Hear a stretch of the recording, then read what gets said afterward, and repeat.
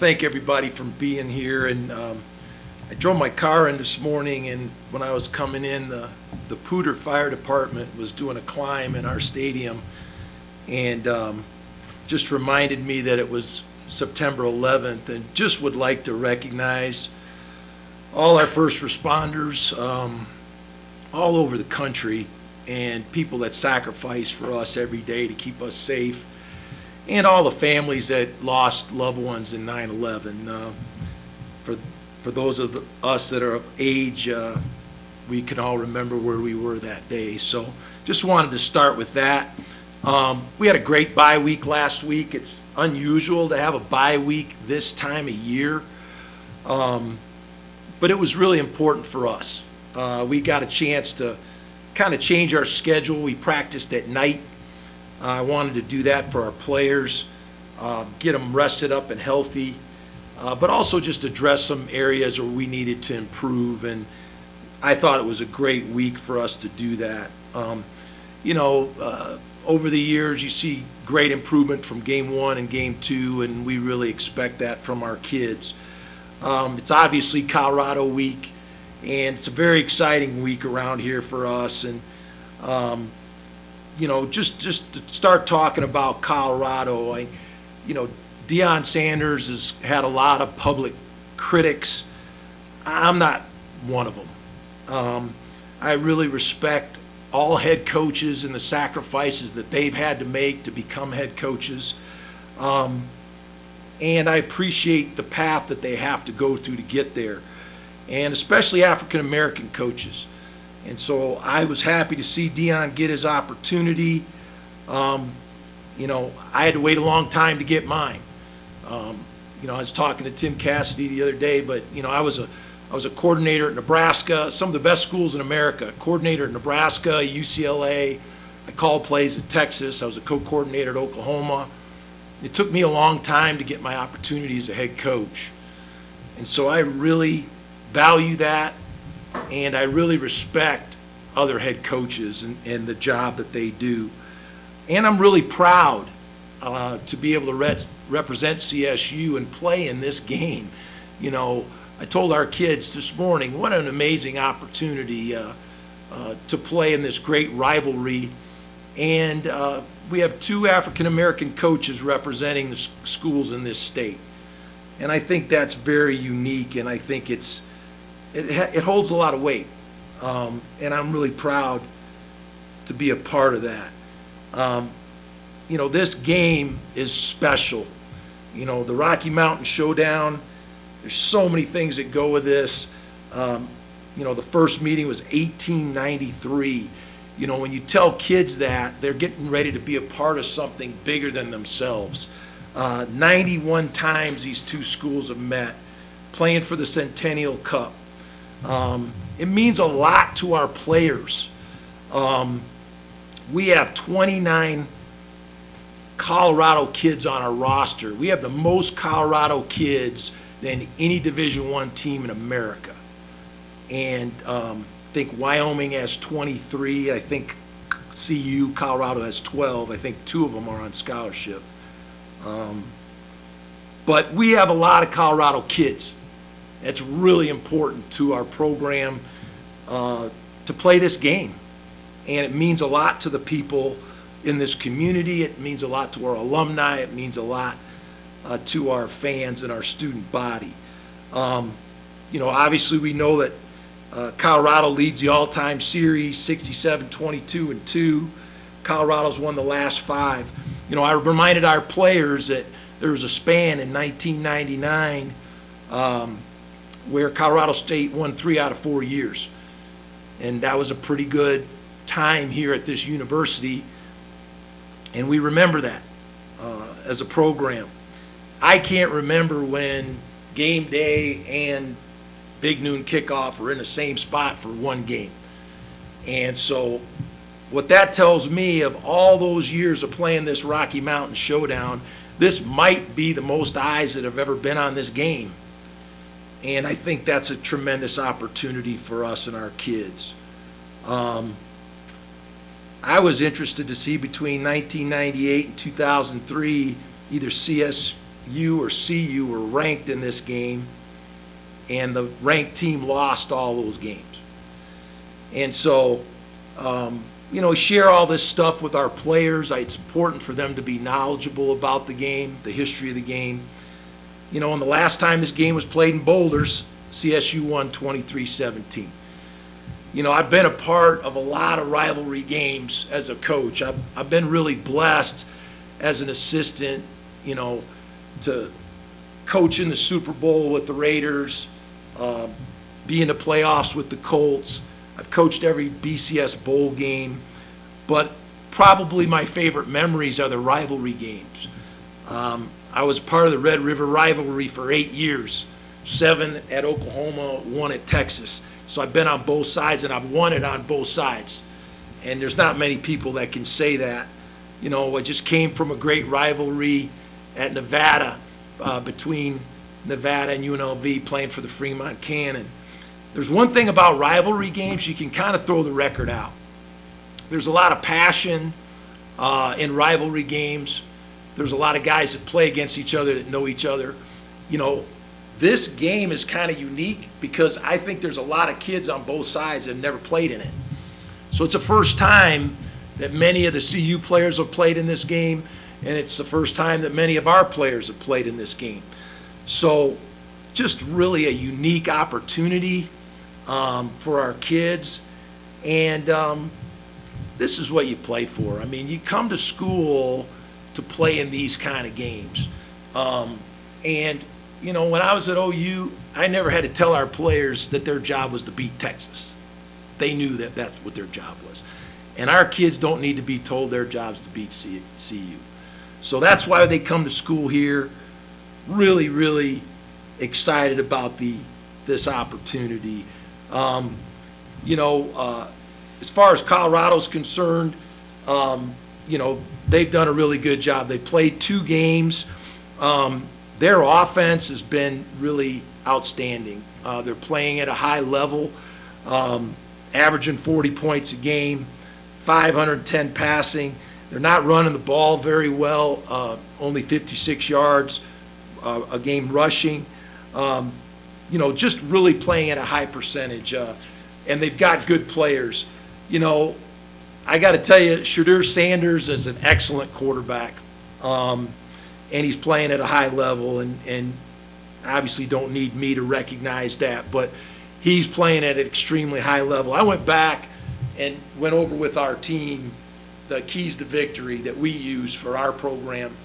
And in the first 2 games, TCU and Nebraska, the game is basically dead even.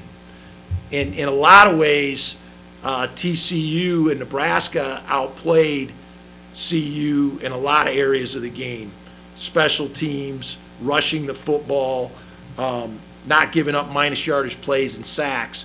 The one difference in the game is the play of the quarterback in both of those games.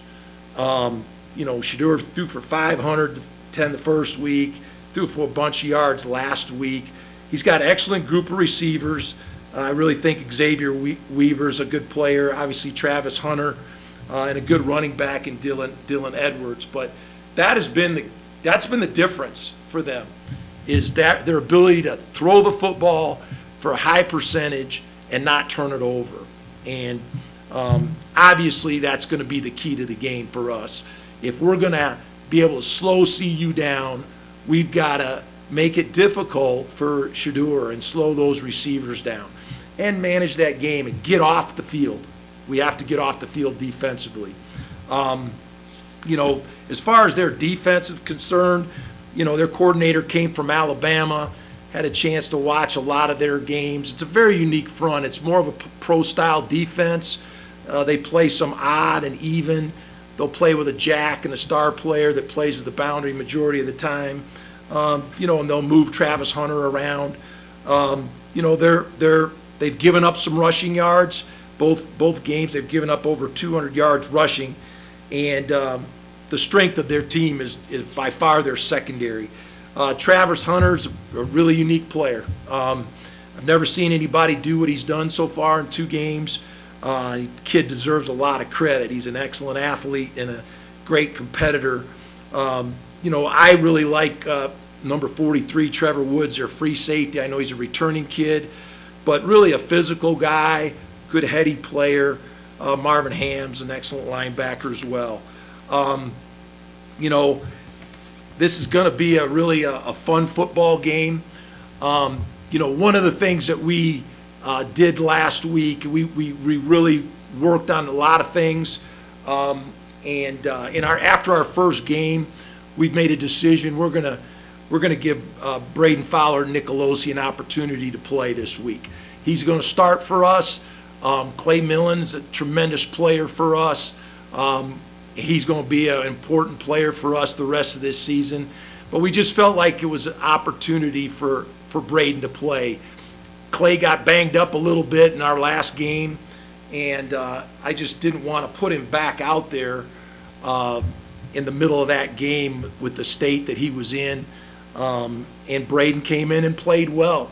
The bottom line is we got to score touchdowns and we got to score points offensively. When you play against good football teams, you have to sustain drives and you got to make plays. And so we're going to give Braden an opportunity.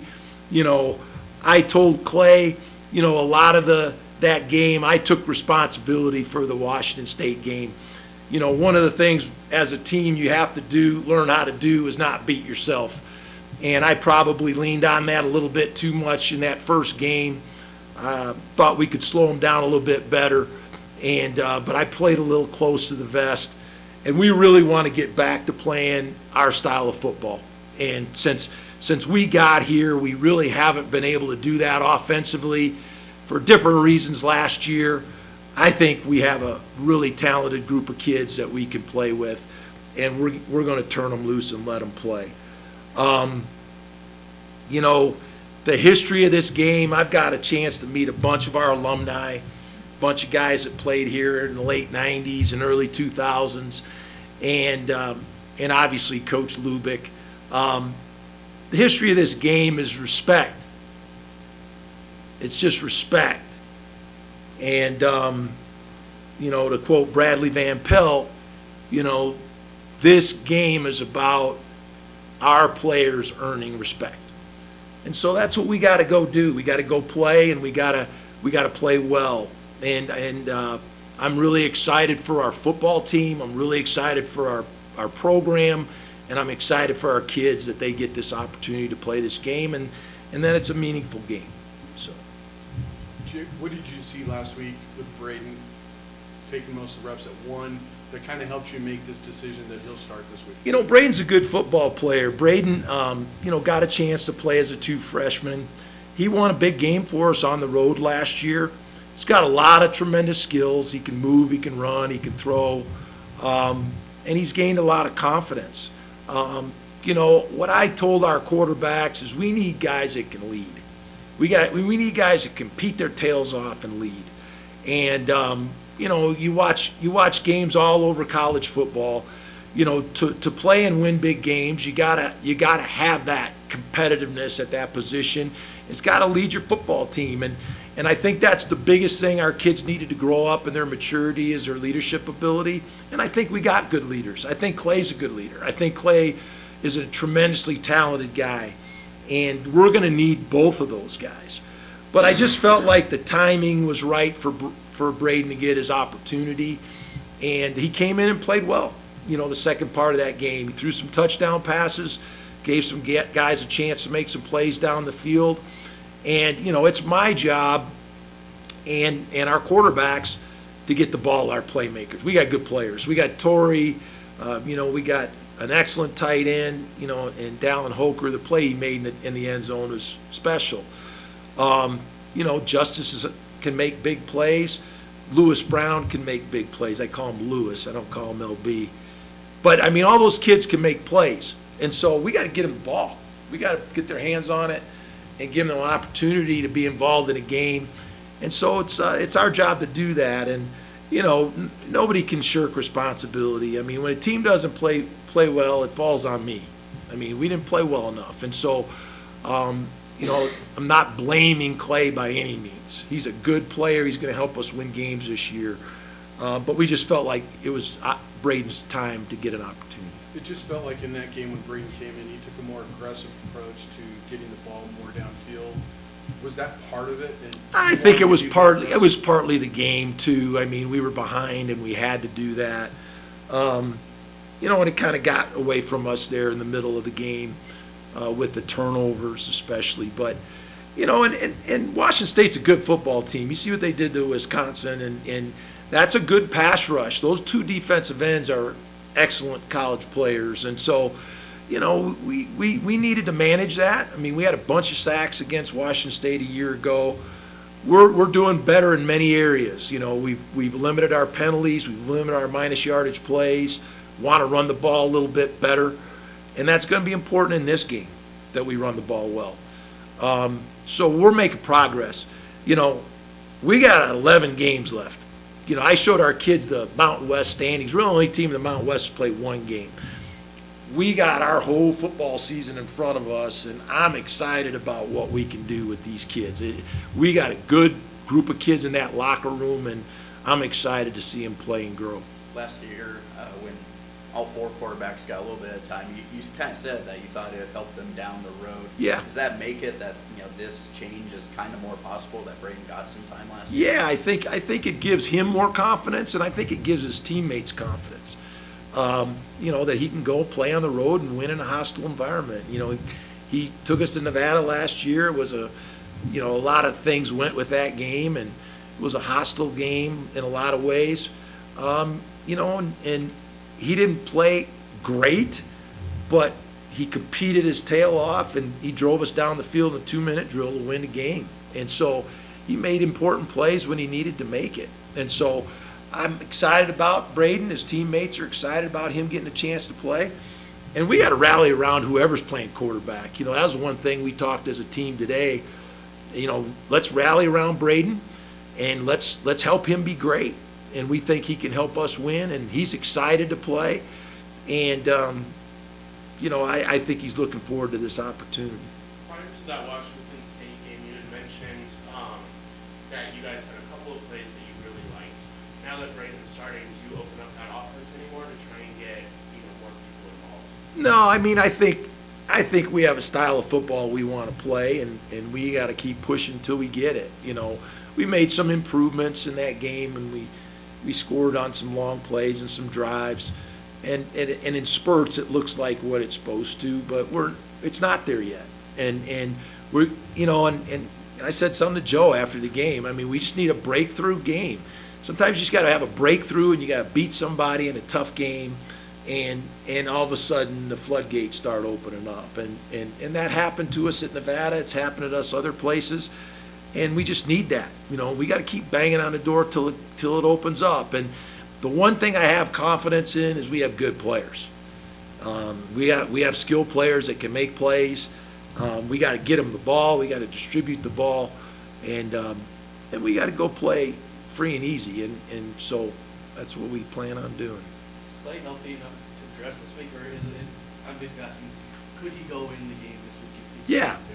He definitely could, and he's practicing, and he's getting prepared, and he's excited to play. He's a competitive kid, and you know, he wants to see us win more than anybody. And so, you know, and I told those guys in that room, we need them all. We need them all to be prepared to play, and Clay knows he's a snap away, and he's preparing like he's starting this game, and he may have to come in and play. When you watch CU play, you touched on their offense and how explosive, but they've done a really good job of getting their outside playmakers in space, allow them to make plays. Defensively, how do you kind of counteract that? What worries you most? Yeah, I think the big thing is that, you know, you gotta make a rhythm passer get out of rhythm, and you know, there's a couple different ways to do that. You play tight coverage, and you pressure the passer. You know, and I mean, I know we're in Colorado. I mean, Al Davis used to say he's got to get hit, and he's got to get hit early. And so, you know, but he's a very good athlete, and they spread out the field, and he's done a good job. And so we got to get him off schedule, and we got to get off the field on third down.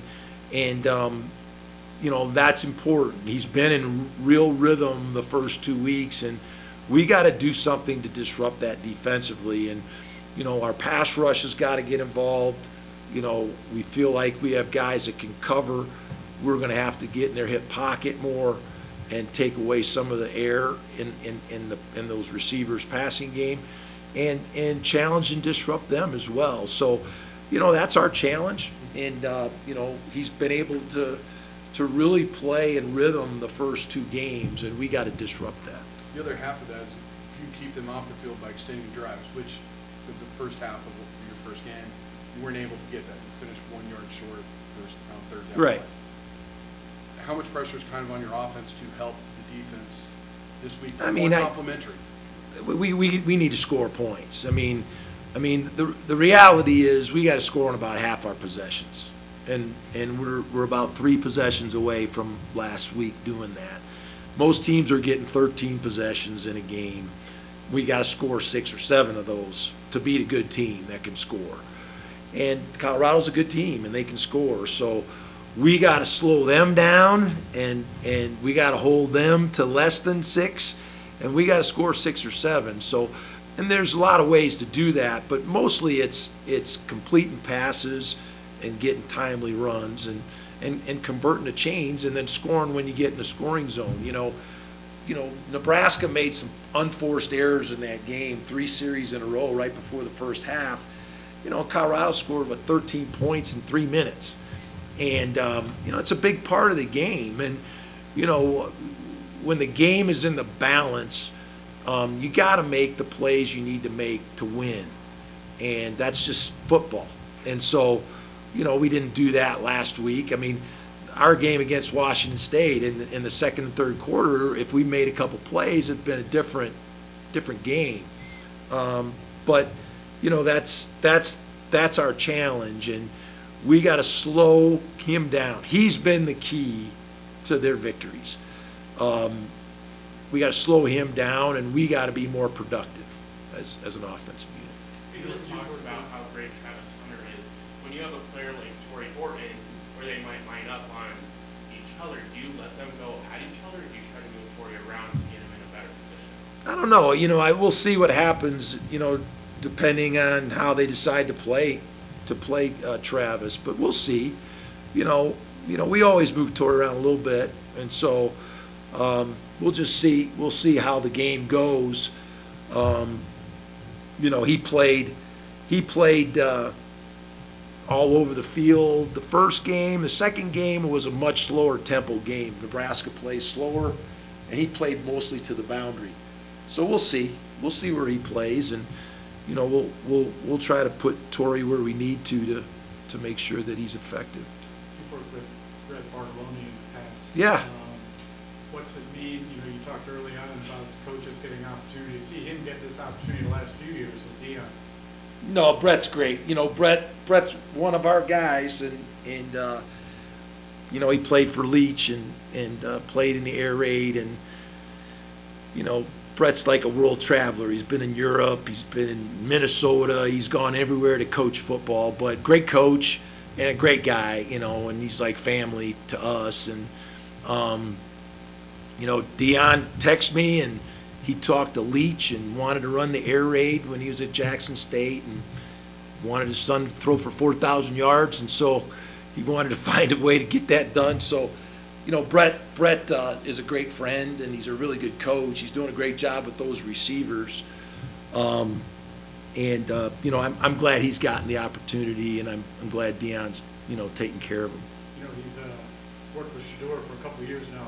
Might be radio silence this week, but has he talked about him in the past? I tease him all the time. I text him, and I was going to text him last night and ask him if I thought I saw him on the field, and I realized it was the defensive coordinator. I was going to ask him if he was related to the defensive coordinator because they look the same. But no, Brett's a great guy, and we text all the time, and it'll be good to see him this week.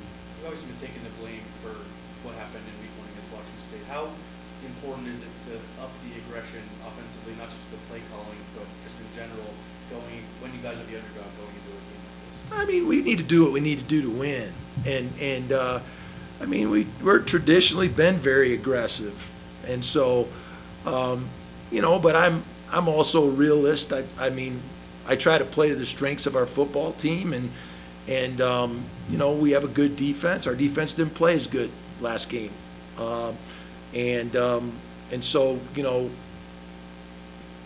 college football, people can score, and if you can't score, you have a problem winning games. And so, you know, and we've typically scored in our history, and we're going to have to score about 34 points to win this game. And so that's what we need to do. And I believe with this football team we can do those things. And so I'm excited about our kids. And there's not a better group of kids I'd rather go to Boulder with than the kids we got in that locker room. So I'm excited about that. We are going to keep pushing this season to get the type of style of football that we're looking for. And I think we got the kids in the locker room to do it, and this week is the next opportunity for us to do that.